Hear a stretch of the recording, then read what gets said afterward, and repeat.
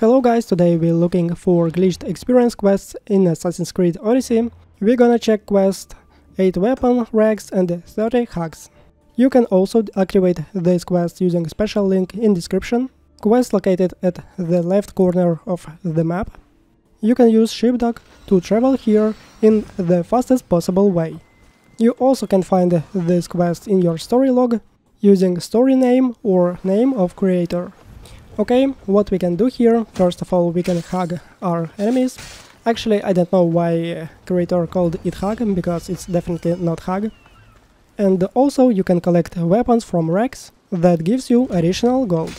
Big benefit of this quest that you don't need level at all for this quest, because you can see that all enemies do not fight with you. Each of them gives in average almost 4000 experience. I don't know why, but it is actually pretty random, sometimes it even 2000 experience, but for example, as now, let's check how much it will be, 5.4 thousand experience.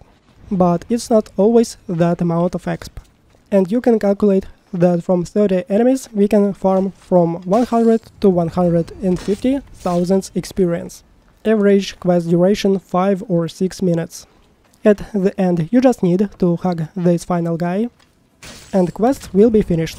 You have option to restart this quest to farm more experience, or just finish it.